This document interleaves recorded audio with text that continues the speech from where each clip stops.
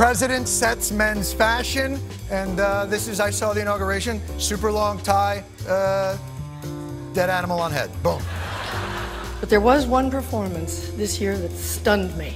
It was that moment when the person asking to sit in the most respected seat in our country imitated a disabled reporter.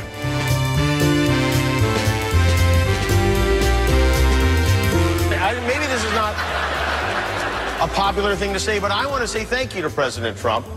I mean, remember last year when it seemed like the Oscars were racist? That's gone. Thanks to him. A bajillion people are watching, and all you people out there who feel like there's no mirror for you, that your life is not reflected, the Academy has your back, the ACLU has your back, we have your back, and for the next 4 years, we will not leave you alone. We will not forget you.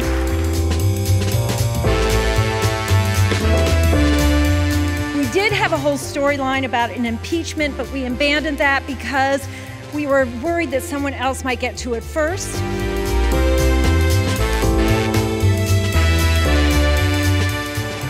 Because unlike the presidency, Emmys go to the winner of the popular vote.